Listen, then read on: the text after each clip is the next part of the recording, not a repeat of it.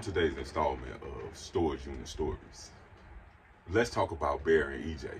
You know I love to talk about them. Them is my babies. But somebody asked me how Bear got his name. Let me tell you, he is named after me. Now I know you not gonna believe that because people call me Day, or I go by Mr. Hey Now. But if you read any one of my books, it'll tell you that I go by a host of nicknames and aliases. Because I do. It actually tells me where I know you from by the name that you call me, or what part or span of my life that I know you from by what name you call me. And as a youth, my nickname was Teddy Bear. You do not have to tell me. I grew up with it. Right? I know that's crazy. You do not have to tell me. I've been slim my whole life, but my nickname was Teddy Bear. You don't believe me, do you? Okay, cool. Let me play it out for you. I was like 10 and I went to Carlton Oaks. It is a school in the Pattonville district because for some odd reason, my intelligence, I got accepted to the desegregation program that moved me from the city schools to the county schools. At that time, I really didn't have a nickname, but out there was a young lady, little girl, I had the biggest crush on. We cuddled all the time. Do not judge me. I do not care, right? We cuddled all the time. And she used to call me her teddy bear. And it stuck. And then 11, 12, 13, 14, 15, I'm making a name for myself in the streets. So the street dudes call me Teddy Bear, right? Yeah. Like, I know that sound crazy, and if you a man's man, you ain't gonna call no man Teddy Bear, but back then you would have, or you could have suffered the consequences for playing with me. It was just kind of like that. Even the gangsters called me Teddy Bear, right? Not just the regular, normal, everyday people, but I'm talking about the street gangsters. We ain't gonna bring up nobody's name or none of that, but I was born in the 70s, so the 80s and 90s in St. Louis, you know who the gangsters was. The gangsters called me Teddy Bear.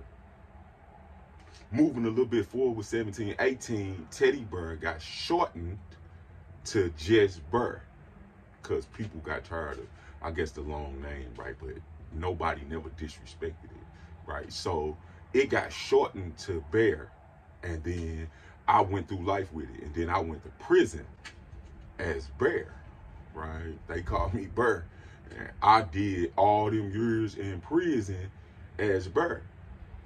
So anybody that know me from that era of my life, they gonna call me Bear, because I went through, you know what I'm saying, streets, jail. You know, I came back home, but before I came home, I changed my name to Day because I didn't want to be known by Bear no more. He's nuts. I suffer from multiple personalities too. They all got names, and if you watch video after video, it'll tell you, you know what I'm saying? I even got a verse last year, October, where I told you and broke down each one of my personalities and what they do for me. But needless to say, I came home and my name was Day, and I got to moving through life, and then I moved to Colorado, and I was jamming with Bear Mama, and she got Bear for me. If you know the story, you know the story. I'm not telling it, but she got Bear for me. And before he had a name, we were trying to decide what we was gonna call him. And then one day she said, "I'm gonna name him after you." So that's how he got his name. He is literally named after me, and I kind of got the tattoos to prove it. If we, you know what I'm saying? If we really want to go in depth, I actually had the word Bear tattooed on me a couple times because that's actually my name. Yeah, don't tell nobody. Do not tell nobody. Just keep it to yourself. You know this little bit of information, and hopefully we can just keep it between us, and do not start calling me Teddy Bear, because unless you know me from playing in the streets, I'm probably not going to answer to it. I'm sorry. Just call me Day. Right? Call me Demond Smith. Call me Mr. Hey Now. But don't call me Bear, because for some odd reason, unless you know me from that era of my life, then it don't register to me, because I don't even want you to know him, because he is nothing like the person that you are getting to know. He is the alter ego that you do not want to run into in a dark alley. You want some coffee?